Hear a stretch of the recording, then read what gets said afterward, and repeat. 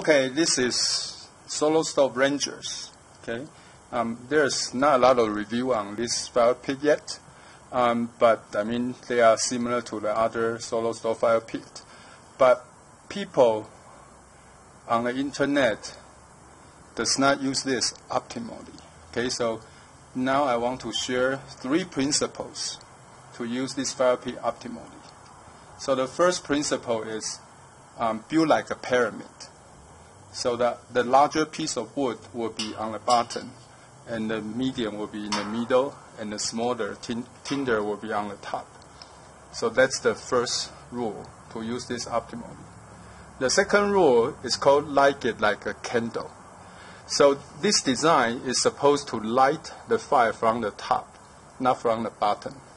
Okay, because the design draw the airflow, and then the hot air comes out from these holes. But more importantly, you want the smoke to be sucked down and then go out so that you can burn the smoke.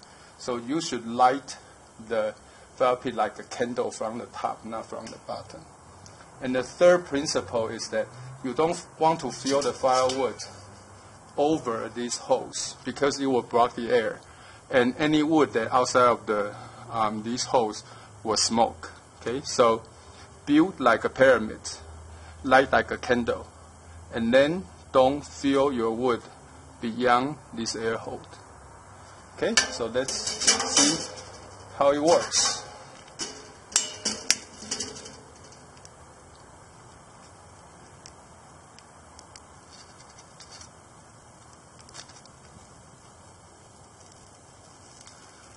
Okay.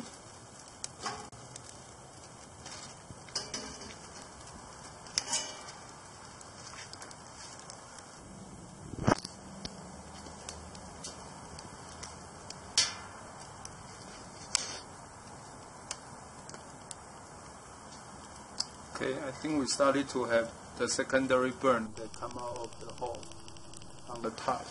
You can see there, they are burning the smoke right now out of the hole.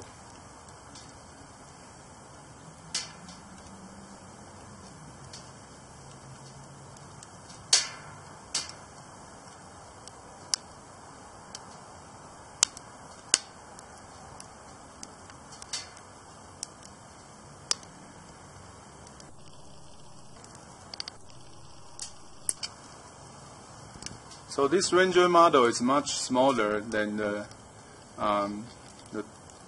previous model, and it should be a good company for our camping trip. And it's actually quite warm. You can feel the heat,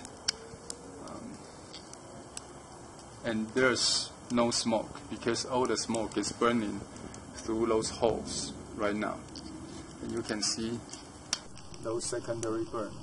Okay. So again, I just want to share the 3 key principles to use this fire pit. First, build your wood like a pyramid. Second, start the fire like a candle. And then don't fill your wood over the hole. And you should have a beautiful fire.